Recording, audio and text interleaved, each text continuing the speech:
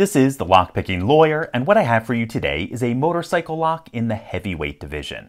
Weighing in at over 13 pounds is the Oxford Monster XL lock and chain combination.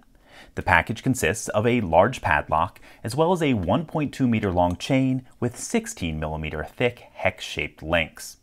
Oxford also offers 1.5 meter and 2 meter long chains, which of course will weigh considerably more. Now, the included padlock is a bit of a puffer fish. That is, it's far less massive than it appears to be.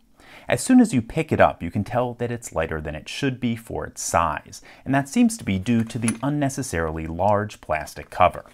To be clear, there is a steel lock under there, it's just not nearly as big as it seems to be.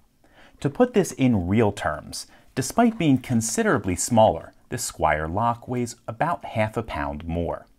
That plastic gingerbread also makes picking a bit more difficult because it has the effect of burying the disc detainer core far deeper into the lock body.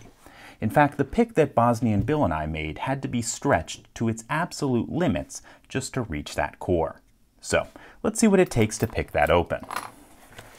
The first thing we're going to do is rotate the discs as far clockwise as they will go.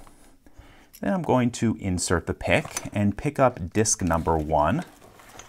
I'm going to tension off of disc 1, then find disc number 2 and get to picking. 2 is binding. Nice click there. Seems to be in a gate.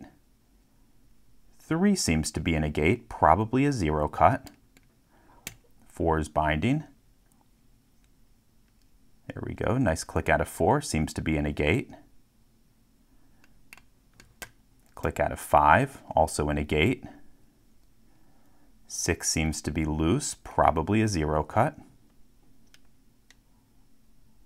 7 is binding, nice click, and a little bit of movement on the core. We might have set everything, so let's tension off of one of the 0 cuts and then try to set disc 1. That's exactly what it needed, and we got this open. Okay folks, as you saw, this was a pretty average disc detainer core, but if you consider the specialized tools and skills that are required to pick it, as well as the beefy overall construction, I'm inclined to say this is good enough for the streets. In any case, that's all I have for you today. If you do have any questions or comments about this, please put them below. If you like this video and would like to see more like it, please subscribe. And as always, have a nice day. Thank you.